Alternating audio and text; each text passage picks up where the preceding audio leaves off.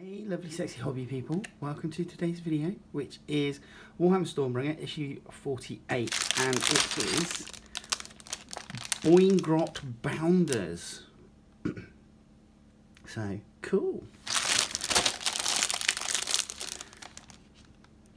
Bit of paper here.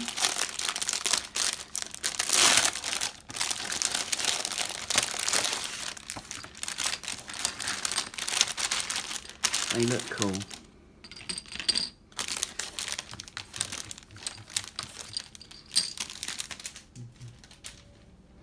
Right, let's have a look, shall we? Straighten up the camera. Now then,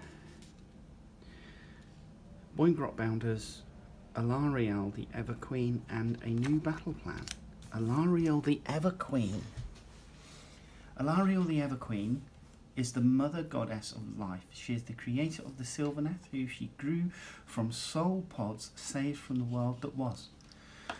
Power radiates from her being, an aura of life energy that cleanses and restores the land as she passes over it. When faced with opposition, she directs her wrath towards those who would thwart her mission of renewal. There you go. So, Mother Nature then, in everything but name, I suppose.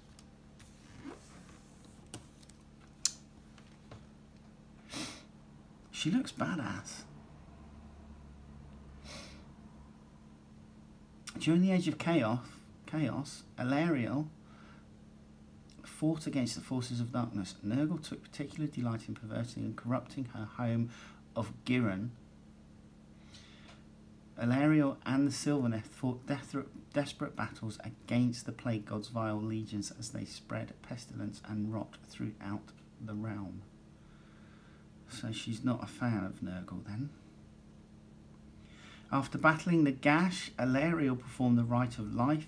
Under ferocious attacks from Nurgle's beastmen, she sang a spirit song at the base of the Oak of Ages Past.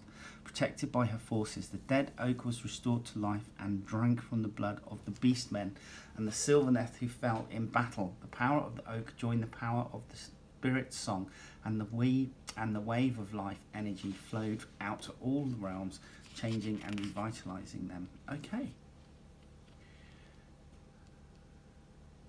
Does she have a miniature in Age of Sigmar?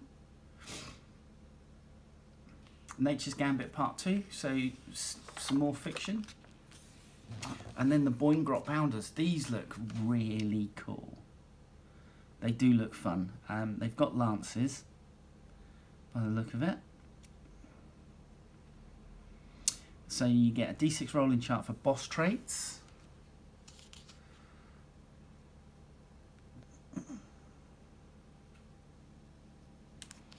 And you get a D6 rolling chart for unit traits. And it says here, units of Boingrot Bounderz are composed of the rare few grots who survive a battle as a squig hopper. Swaggering with self-importance, these experienced warriors are only too keen to jump back on a squig while wielding a fearsome poking lance to show the other grots how it's done. Okay, these are going to be fiddly by the look of it. So we get our how to build, and these are going to be super fiddly to build because it looks like they're multi-parts, even just for basic body assembly.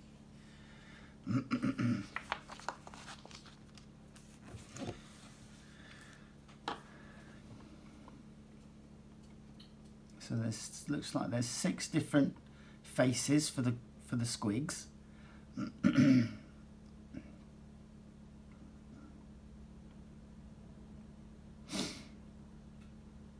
And you get 6 different heads for the grots, 5 lances and 5, are they shields?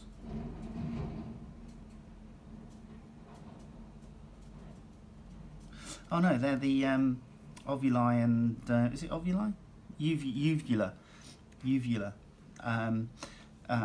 at the back of the throat, and tongue for the squigs. So you get 5 of those. But yeah, multi-part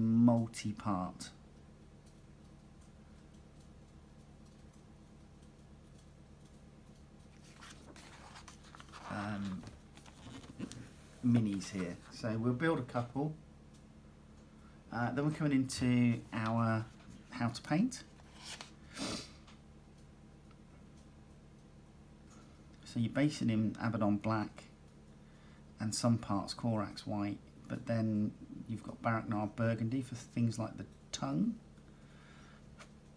and the gums, corn red for the body and the squigs, green for the grots. Yeah, cool.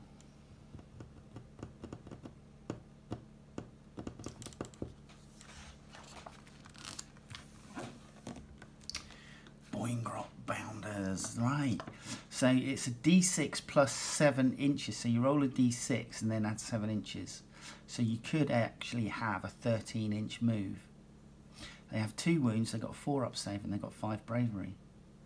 Poking Lance has a 2-inch range, 2 attacks, 4+ to hit, 3+ to wound. It's -1 rend and 1 damage.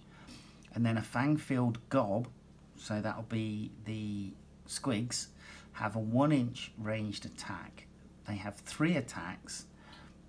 It's 4+ to hit, 3+ to wound, -1 rend and 1 damage. Each model in a Boingrot Bounderz unit is armed with a Poking Lance.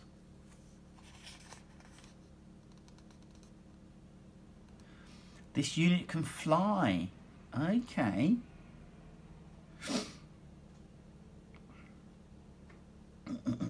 That's an interesting thing. All scroll tutorials. Boing Smash. Boing Smash allows your Boingrot Bounderz to do extra damage when they charge. After charging, pick an enemy unit within 1 inch of your Boingrot Bounderz. This will usually be the enemy you've just charged. Then roll a dice for each Boingrot Bounder. For each roll of 4, 5 or 6, the enemy unit suffers a mortal wound.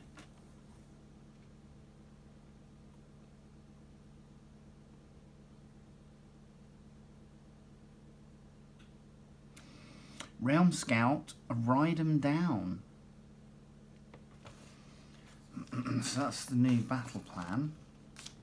So, the forces of order have come across a rain-slick valley in Shamon, or Camon.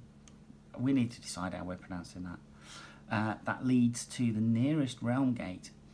If they are able to secure this valley, the scouting party in Camon will be able to draw more reinforcements from the Dawnbringer Crusade in Gur. Unfortunately, the forces of destruction have the same idea and have converged on the valley ready for battle. So your army list for the Alliance of Order is going to must consist of the Knight Arcanum, Knight Judicator with Gryph-hounds, Stormstrike Chariot and 5 Tree Revenants, and then option 1 you can either have Garda Steel Soul and the Branch Witch, or option 2, 5 Vindictors and 6 Gryph-hounds.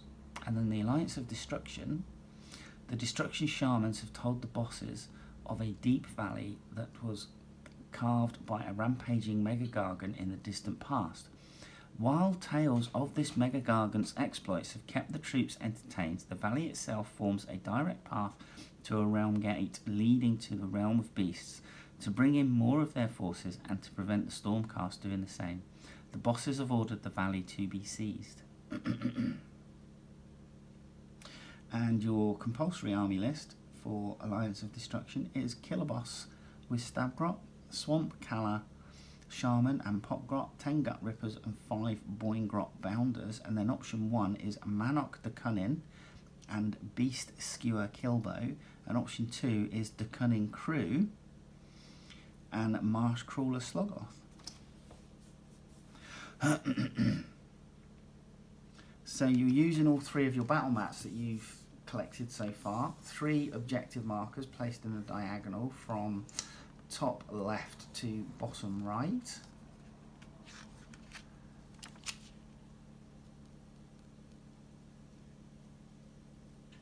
And your deployments are the short board edges. And then we have Ian and Eve's playthrough. Right, come down. Let's have a look at the plastic. So you get 32mm round bases with this, and it's a sculpt of 2019. So yeah, like I said, this is massively multi-part. So you've got your lances, 1, 2, 3, 4, and 5 here, and then all your squig faces are in halves, so you'll need to marry those up. So my advice would be make all of these sub-assemblies first, like your squig faces, and then make up all of your squig bodies and grot bodies, etc. Looks like you're going to have some weapons left over, because it looks like they have some close combat melee weapons as well. So you've got like a sickle, a sword, like an ice pick, a mace, a sword, and yeah, squig bodies, 1, 2, 3, 4, 5 squig bodies, which you basically looks like you're going to be adding the legs to.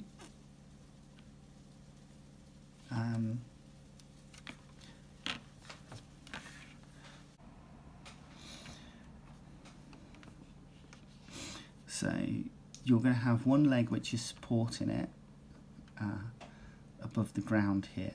So they're either going to be on mushrooms or what looks like maybe a little steam cloud or something. And then you have your other leg, which goes on the other side. So 1, 3, 4, 5 there.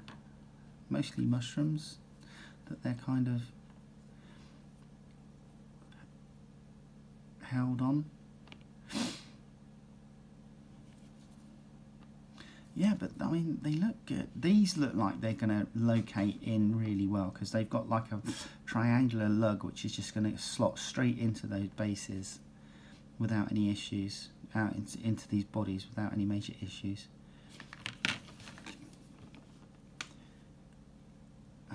Tongues?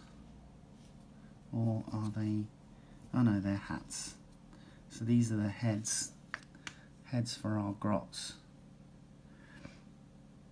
So you can either have the hooded head, or there are helmeted with what look like, or potentially helmeted with various spikes, etc. I can't really tell.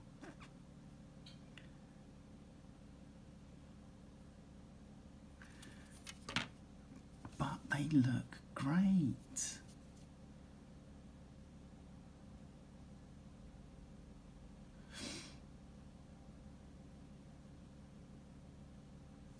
So this is interesting. What are these then? So it looks like we're going to get plenty of parts left over.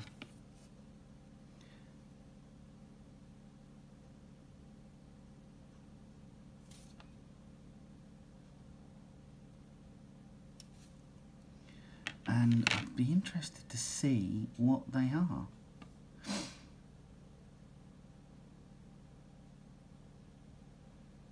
Cool. All right, let's get a couple built, shall we? Come back in a sec. So we're going to build bog standard squig rider to begin with. And what I would recommend is actually gluing the first leg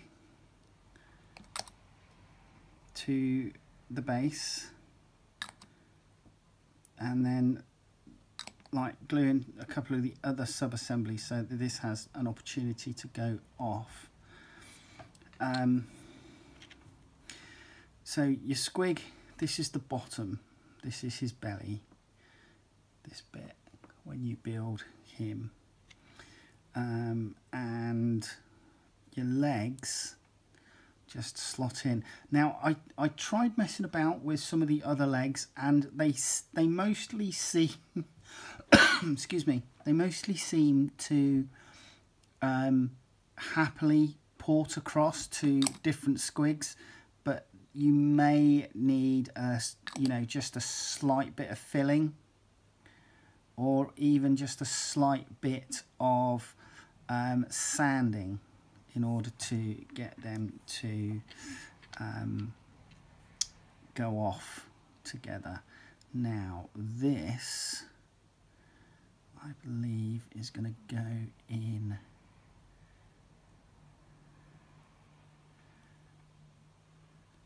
there, like so. So this will be an important one to glue, this rider, because he's literally just got a small piece of his arm that's attaching with the glue. So you're going to want that to go off.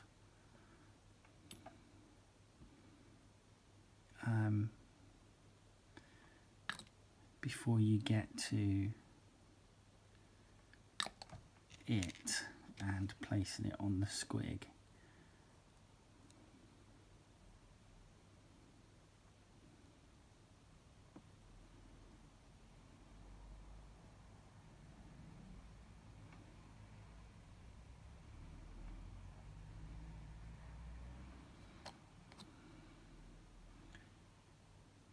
Just in case there's any contact points there. Okay, and I just set that aside to dry. Another thing that needs building up is the head and jawbone. And all of these are different, and you get different faces for the squigs. Unless you're building the boss, then he has specific parts.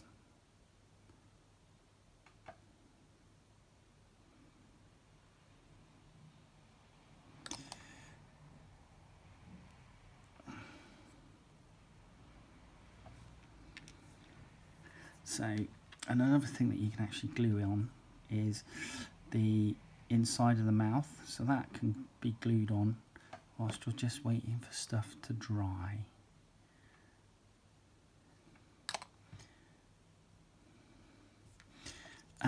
Anyway, then you're going to marry up your leg .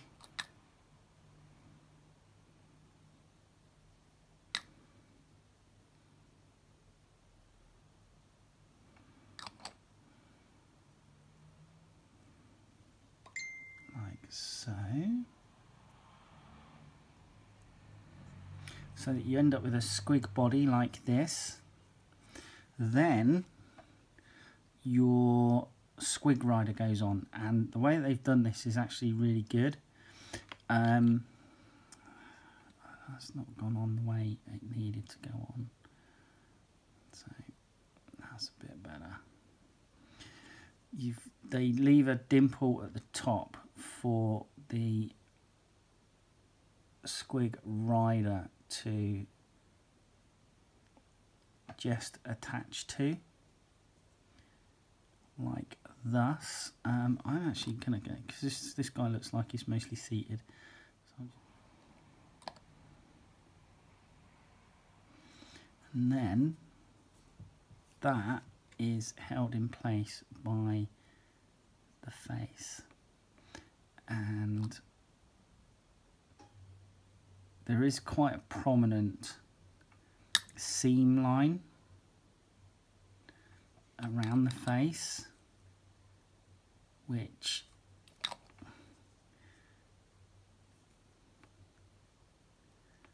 if you just saturate slightly with the glue,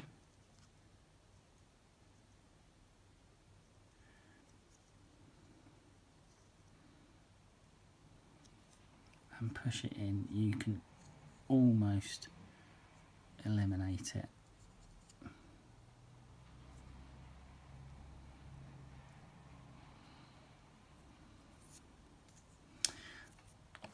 Then the head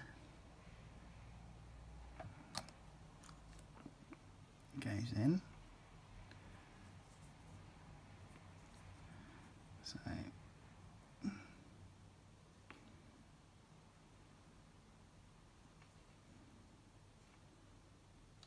and then the spear.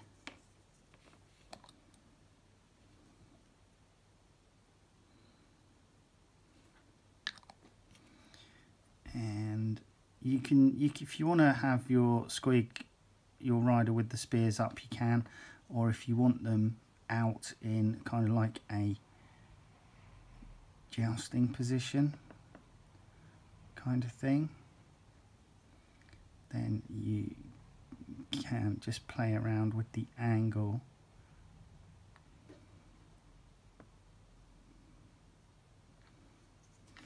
So that's your basic squig, and then we've got our squig herd, squig boss, squig rider boss here.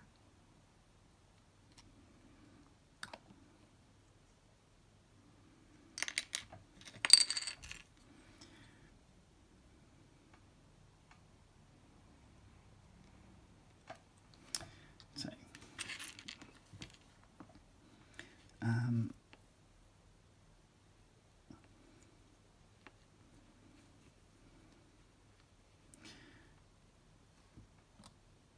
and it does look like there's a like a brand in that leg, which maybe signifies that this is the Loon Boss's squig. I'll just pop the tongue in.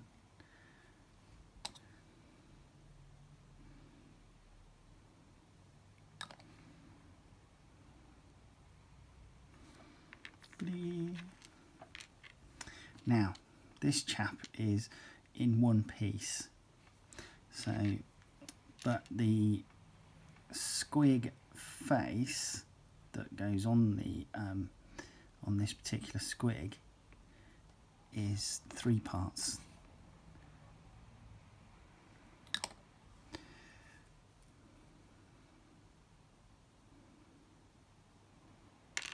Yeah. And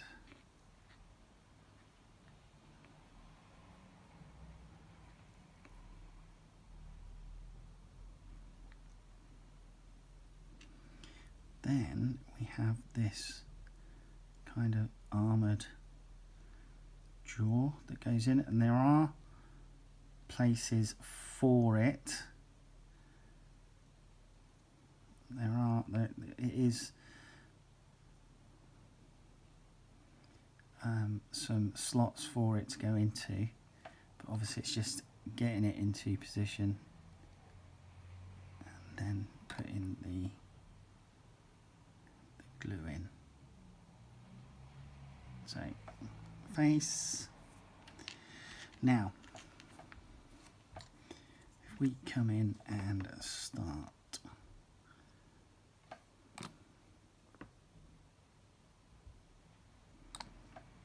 gluing our squig together, like so. Now there is a slight difference with the Loon Boss, the squig boss, the herd boss. I don't know what you would specifically call them, in that he has a fancy helmet.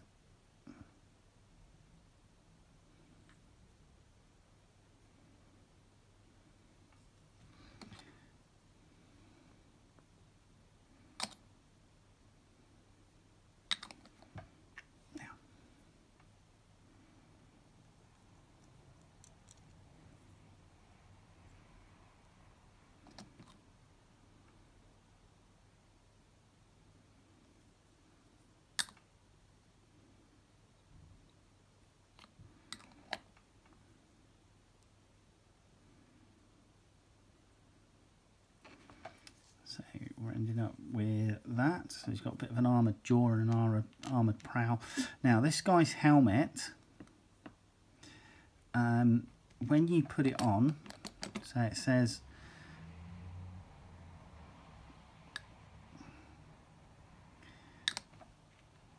it obviously goes on the standard like so, but then there is this that goes on top, and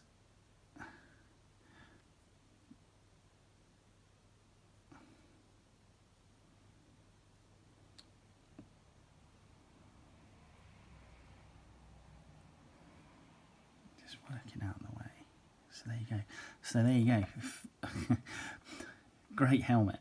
And then obviously we've got the usual spear.